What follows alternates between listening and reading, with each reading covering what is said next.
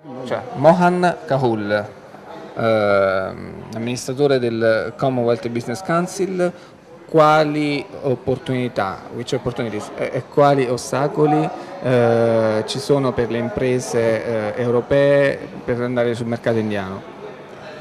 There are a lot of opportunities in India for manufacturing of consumer goods and of engineering products.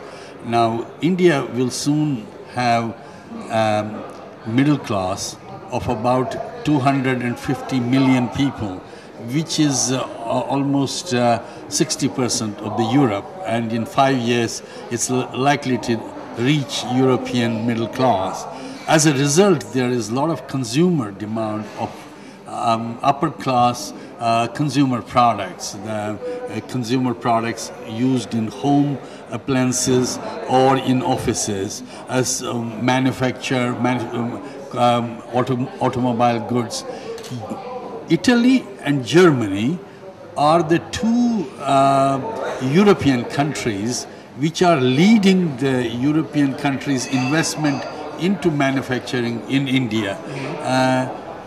Earlier, United Kingdom was doing that, but the United Kingdom is no longer the first exporter. It's Germany, it's then Italy, it is Holland.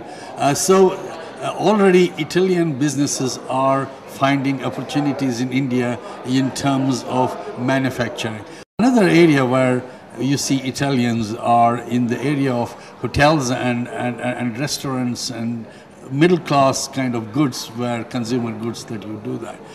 Return also, the Indian companies are looking at now investment into Italy in a big way, using Italy as the base for European markets, as well as markets globally in terms of North Africa and other places, because Italy, position-wise, is very close to those markets. So we will see the growth of Italian investment into India and Indian investment into here, which is growing about 20% per year last 5 years. And I think we'll continue to see that growth.